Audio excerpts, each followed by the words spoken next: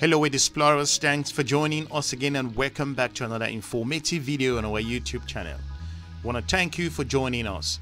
Today we are looking at the reason why coups are making a comeback to the African continent. These military coups are really actually coming back. But the big question here today in this video is the reason why, what is driving these coups. So without any more delay, let's just dive straight into it. Successive coups in Africa would only further destabilize the African region. In pointing this out, power grabs, unconstitutional military takeover, or coup d'etat are back in the continent of Africa. In the past few years, there has been a rise in the spate of successful and attempted coups across the African continent. These coups are threatening to overturn the democratic gains African countries have made in recent decades. Simply by demonstrating how easily power can be wrested from brandishing gun and undermining the constitution, these coups are weakening existing political institutions, encouraging political violence, and increasing the prospects of civil war. It all began in November of 2017 when the erstwhile Zimbabwean President Robert Mugabe was placed under house arrest, impeached, and eventually removed as president and party leader of Zimbabwe African National Union Patriotic Front, the ZANU-PF, by some elements of the Zimbabwe Defense Forces. This was followed by two successive coups d'etats in Mali in 2020 and in May of 2021. The Malian army, led by Vice President Colonel Assimi Goïta, captured interim President Ba Def and acting Prime Minister Mokhtar Kwan. This military takeover eventually led to the suspension of Mali from the Economic Community of West African States, known as ECOWAS, and the African Union as well in June of 2021. France too halted its joint military operations with Malian army over the coup, but resumes operation a month later in July 2021. An unsuccessful coup d'etat also took place in Niger just 2 days before the swearing in of President-elect Mohamed Bazoum. The two most recent successful attempts took place in Guinea and Sudan. In September 2021, the Guinean government, led by ex-President Alpha Condé, was dissolved and replaced by a military junta led by Mamadou Doumbouya, the co-interim president of Guinea.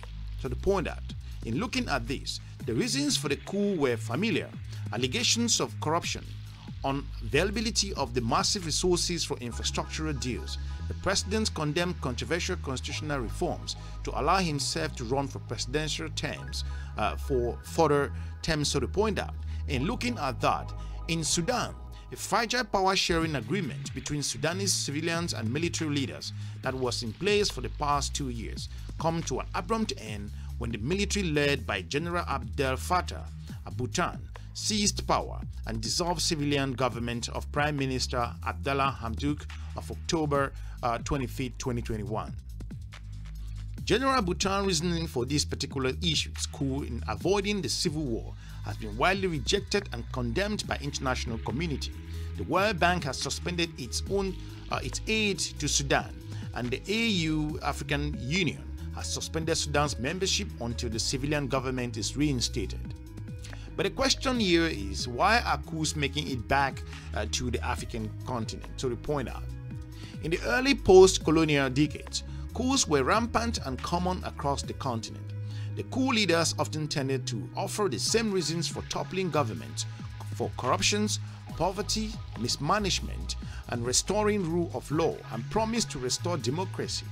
Coups tended to be successful due to the level of popularity or popular support they enjoyed, especially at the local level. Allegations of endemic corruption and poverty were the principal justification, so to point out, given for organizing coups. Such justifications resonate with Africans as they accurately depicted the on-ground resilience or also realities of their respective countries. But the irony of promising to strengthen rule of law by taking power forcefully and breaking those same rules of law is self-defeating in nature. They are both, to point out, the wave of democracy and the reintroduction of military politics, and also decades of the 1990s and 2000s, providing a glimmer of hope for civilian rule. This was suspended also or supplemented by the promise of African Union and other African regional bodies to outrightly reject unconstitutional changes of government. In the context of the Lomé Declaration adopted in 2000 and the African Charter on Democracy, Elections and Governance of 2007, however, democratic principles of free, transparent elections, freedom of speech, human rights and other being adhered to.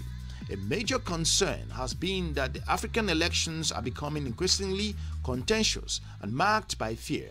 Worryingly, Afrobarometers looking at survey conducted indicated that only a minority of Africans believe elections help produce representatives and accountable leadership. If you are new to this channel, we will encourage you to subscribe and share our videos to your different network. Despite this, organizing coups with intentions of breaking the constitutional order to reform a democracy is an unviable justification. Coups with at least an anti-corruption rhetoric have not been the vehicle for social revolution. Neither is there any such phenomenon of a good coup, so to point out in quotes, to point out as well. In almost all instances, coup leaders in Africa have often proved to be just as corrupt as regimes they have replaced and failed in their attempts to better the life of ordinary citizens. Moving ahead, the question here is, how does Africa organize itself to move forward in this particular cycle? It is important to acknowledge that the phenomenon of recurring coups in Africa must be assessed against the prevailing conditions of international systems and its shifting global order.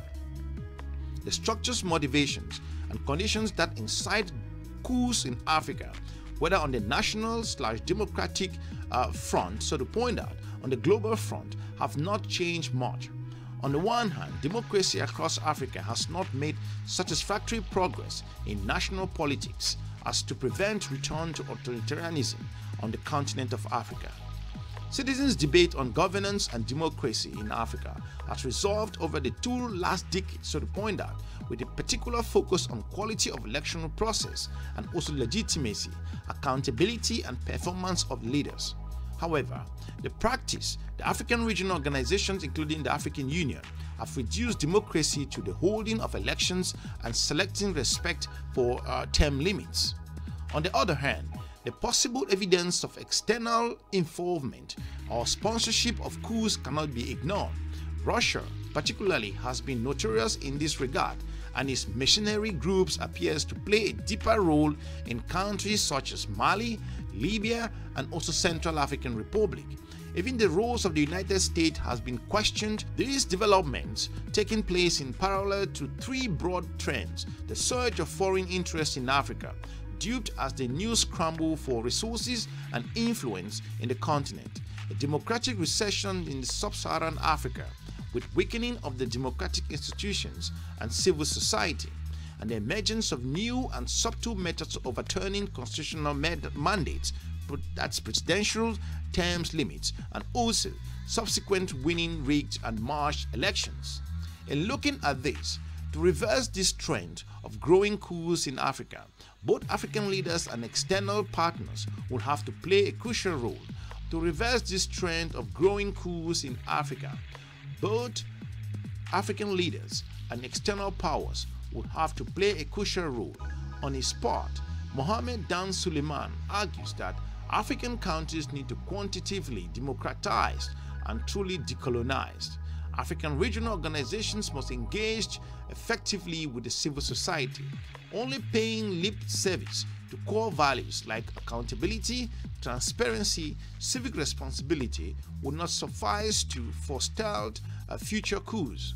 Major powers, on the other hand, must retain the reassessment, so to point out, in old traditions of shaping engagement with Africa.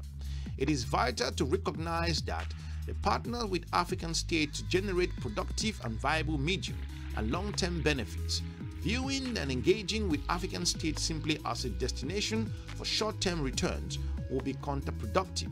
Africa is not a supplicant, pointed actor anymore. In fact, African states have been able to exert accession agencies in external engagement.